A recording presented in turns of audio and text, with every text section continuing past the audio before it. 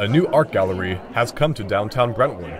The aptly named Gallery on 2nd celebrated its grand opening last weekend with a reception featuring many local artists. This is a professional gallery, and we'll have high-achieving amateurs or semi-professionals as well as professionals from around the country. We're primarily going to concentrate on Contra Costa County and the Bay Area.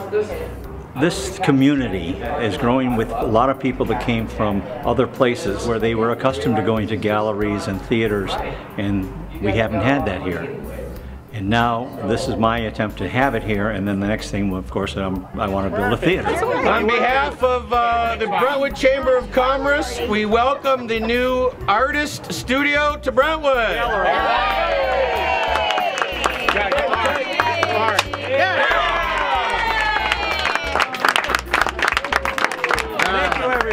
The gallery was praised for not only its content, but also for its layout and location. I love it. I haven't seen it before. It's beautiful. Oh, the gallery's great. Compared to the concrete floors and concrete walls that it was last year, this is incredibly nice. It was really nice. It's laid out pretty well, a lot of glass, which is good for a gallery. I think it's great. It's a prime location, and I think it'll be very successful. The secondary purpose of this event was to provide a preview for the upcoming 2012 Artist Open Studio Tour. So this show in particular is a show that features some people that are on an annual tour. It's called the Artist Open Studio Tour, and the public has a chance then to drive from one location to another and discuss art with the people who create it, and that always happens in about the second or third week of May. This year it's on 11th, 12th, and 13th of May. And so the first show in the gallery is a preview of that. Every artist that is on the tour has one piece in this show. The weekend is Friday, Saturday, and Sunday in this case, and so you have plenty of time to make it to more than one. There are a total of 21 locations with 42 artists.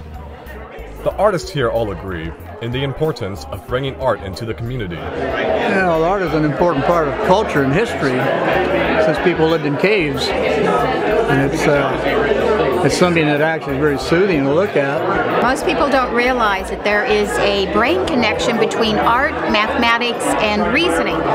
So art is important in a community so that the children can learn to make these connections and to increase their intellectual understanding of what goes on around them.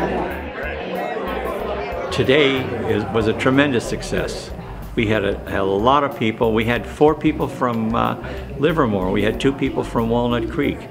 It just warms my heart that there's so many people interested in the arts. And frankly, it was so full at one point that there were people standing outside waiting to get in. I loved it. This is Austin Cook, reporting for thepress.net.